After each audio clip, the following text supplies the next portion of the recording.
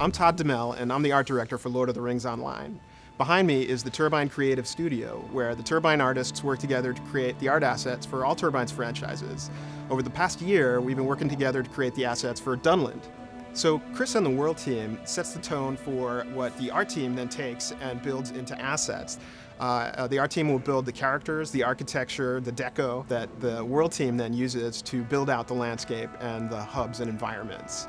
We've been working really closely with the World team as we've developed Dunland. And Chris is an expert in Tolkien and Tolkien geography and culture.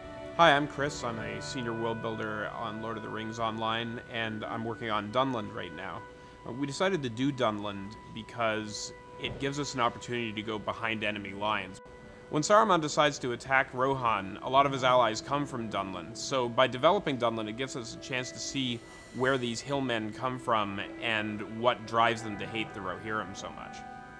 In the books, they're a large and fairly cohesive slavering horde of barbarians, so we decided to develop them a bit more and have some clans of them that are friendlier, some clans that are hostile, and some clans that you don't really know what they're up to.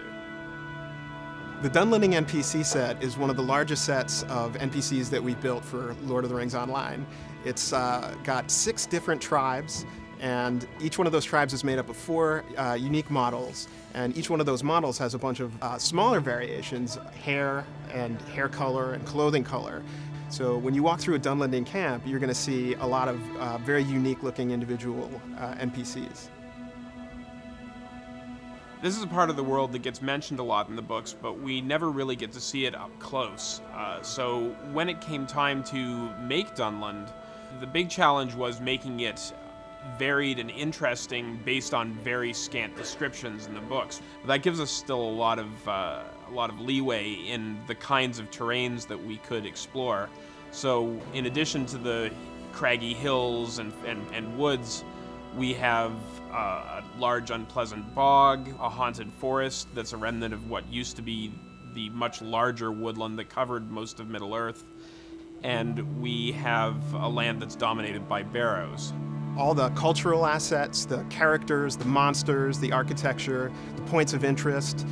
We've had a lot of fun developing all these bit parts of the content, and there's so much in there to discover. I hope you have as much fun exploring Dunland as we've had building it.